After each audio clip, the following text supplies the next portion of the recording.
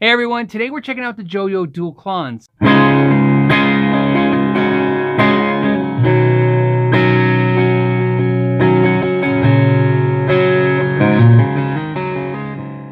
want to thank Henning and everyone at Joyo for sending me the amp so we could check it out together and see what this thing does. We know what a modeling amp is. It's an amp that uses digital and sometimes tubes, like hybrid, let's say like the DT series by Line 6 or the Spider Valve by Line 6.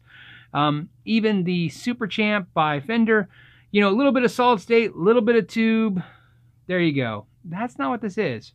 This is an all-tube circuit. In other words, so it's tube preamp, tube power amp, tube-driven sound, tube-created sound, using all analog paths, but using digital to control the relays and change where those paths go. Also using digital to do a couple things like do the biasing on the amp. Well, first off, it comes with a box of power tubes. So you get to choose with the tubes they give you 6L6s, EL34s, and EL84s. However, it'll also take KT66s, KT88s, and 6V6s. Now, I'm going to choose EL34s. I've tried a complement of all the tubes, and this is the set I end up liking with the amp the most. What's interesting to note is if you go with the 84s, or like I said, 6V6s, the amp will be 15 watts power, where if you take the 34s, the 6L6s, KT88s, or even the KT66s, you get 25 watts of power. So that in itself is interesting because instead of attenuating the power, you can actually change the power tubes to drop the power. Quieter amplifier for night play, studio, or smaller gigs, or if you want to run the amp harder and get more of that tube power breakup. We get 6 preamp tubes. One of those is assigned to the power section, and then 5 to the preamp section.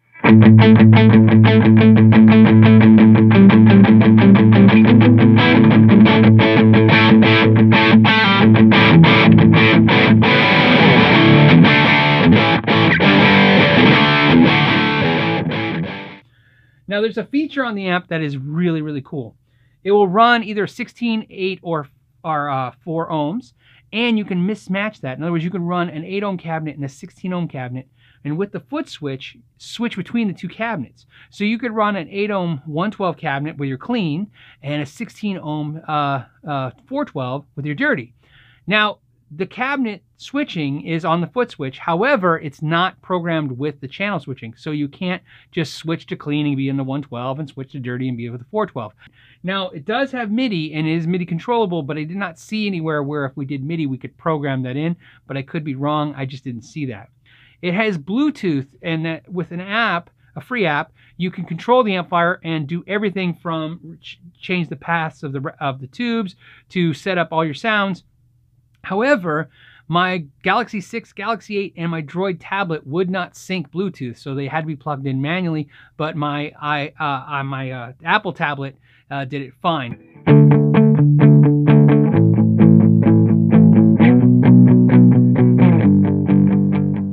Okay, so now that we're looking at the front of the amplifier, let's continue on with what we're saying about the no digital versus analog.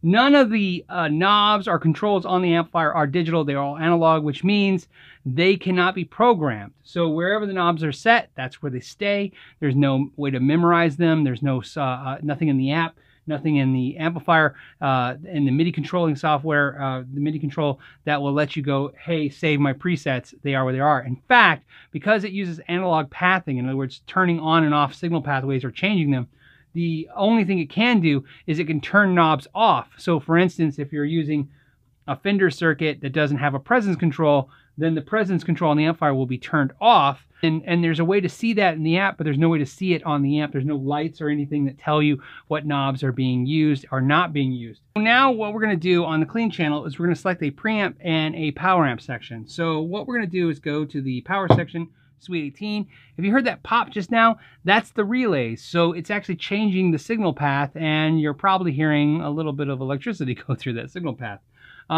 Doesn't seem to be any heavy warnings in the manual that I saw or concerns about damaging the speakers. If you're concerned about it, you can put it in standby mode when you're making these choices. Now for the clean channel, we can go ahead and pick American Class A. And again, you hear a little bit of pop, less so because it was going to the preamp section. this is where reverb would have been really nice, because it would just made the amp perfect right there. But you have an effects loop, and you can put reverb to that. We can change the power sections. I'm going to go to the cool Vox. Here, another pop, large pop because of its power section. And the amp, without changing the controls, is now a lot quieter. Less push on the speakers, I noticed, less power. Let's go to the Superstar Blaze. And now, if you notice, the volume's gone, and it's slowly coming back up. I think what's happening now, I could be wrong, but I think they're rebiasing. I think the app is telling it to rebias the tubes. Not the tubes, but the amplifier. So it may be biasing it a little cold. So that being said, let's go to the dirty channel. So in the dirty channel, same thing. You have a huge complement of preamp sections to choose from. Everything from Fast Eddy, so which you imagine is going to give you kind of a... Now we're using that Master 30 power section, so we could go ahead and match it and find the Fast Eddy power section. Here we go. Go ahead and change that. And it's quiet now because it's biasing.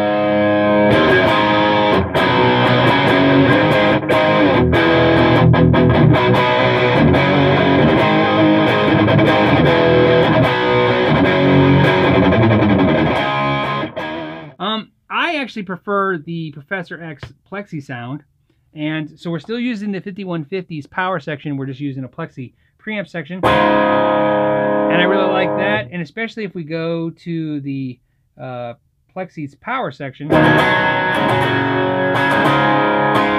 this is where I think the amp shines. It's in these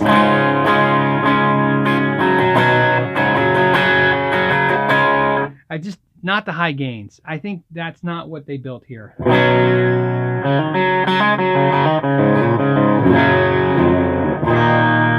It'll do high gain, but I also like that where's that Sweet 18.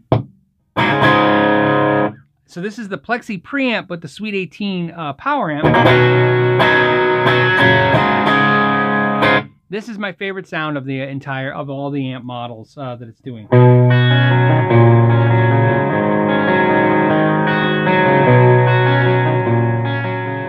Now let's go back to the clean channel again.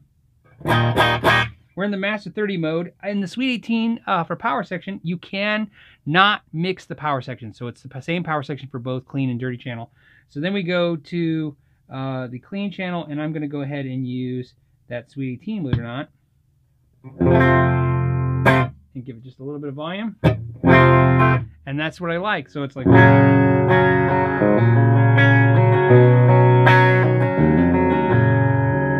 it over.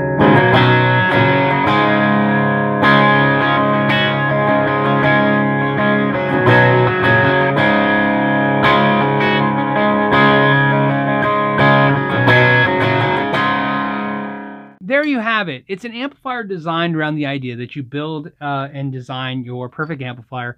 And now it's saved. We can go ahead and turn these. I'm actually going to turn this off. So it's off totally, and the Bluetooth is off on the iPad.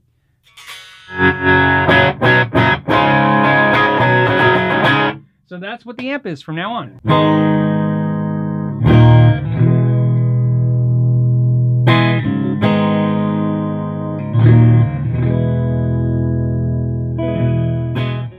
So last, let's talk about the looks. A lot of people don't really love the way this looks. I actually like the way it looks. My issue is with the Joyo logo being so large and glow in the dark.